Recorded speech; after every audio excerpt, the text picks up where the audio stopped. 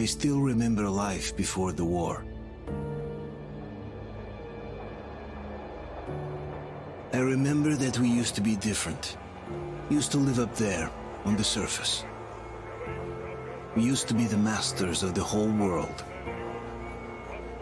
We built gigantic cities of glass and steel. We crossed the oceans at will.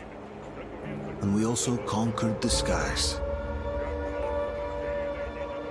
There used to be 7 billion of us.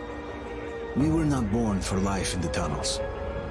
I was born to breathe fresh air, and I remember it.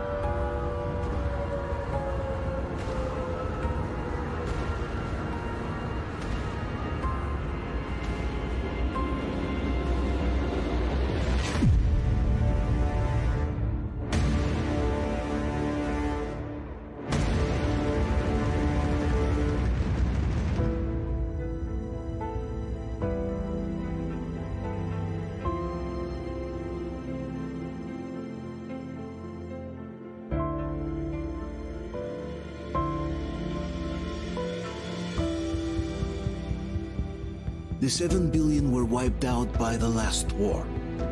Only 50,000 managed to survive underground, with the surface poisoned, burned, and teeming with horrible monsters. One day the radiation on the surface might subside, and our grandchildren or their grandchildren might be able to return there. At least that's what my brothers in arms from the Order believe. Basically, there was no hope for us right off the start.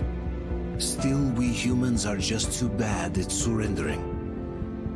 We tried to make the best of what we had, banded together, and worked to make the Metro our new home. After all, it might well be the only place left on Earth for humans to live.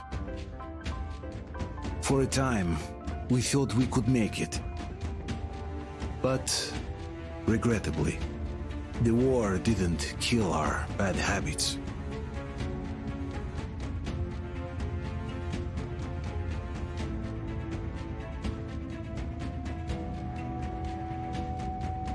In the relative safety of the tunnels, corruption festered.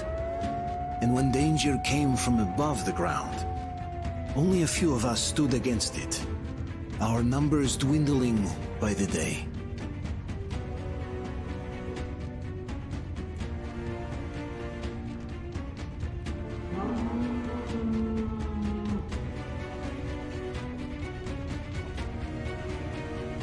But I remember we were born for a better life, and I can't accept that I'm destined to grow old and die underground.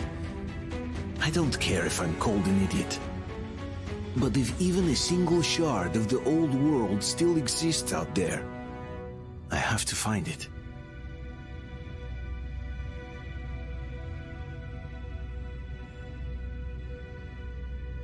Between endless years of hopeless existence and even a single moment of hope, I must choose hope. I must find that signal.